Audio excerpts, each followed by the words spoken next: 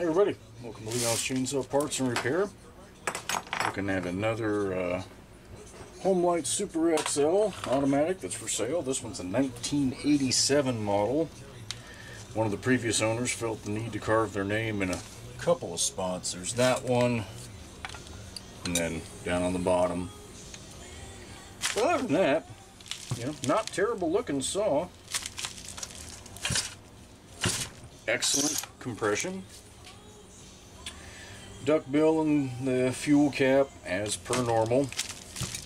Carb kit, fuel hose.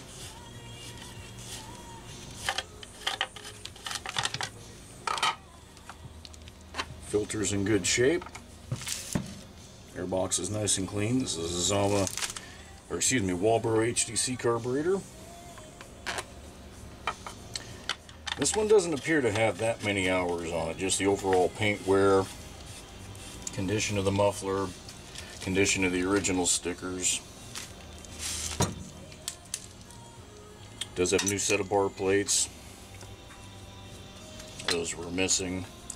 Does have the bucking spike installed. The lower screw is a 1/4 inch. So that means somebody enlarged that boss just a little bit from the 1224 that it would have come with, but see no reason to mess with that.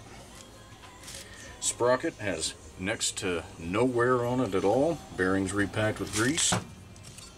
The only thing that this saw seems to have a problem with is the manual oiler. This is the saw that, you can hear it, but it's like one of the check valves isn't operating properly, and I've replaced the one that's the easy one to get to, and I put a new O-ring on that. I am not interested in going any further on it. Like I say, these were just kind of a quick pickup from a customer, so